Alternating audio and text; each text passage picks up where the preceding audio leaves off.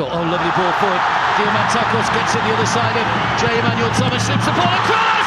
Wonderful flick from Giannou to put the Kerala Blasters in front. And to Jessel again. What can he do with the cross this time? Was that a handball? Yes, it was. Handball by Boris. Penalty to Kerala.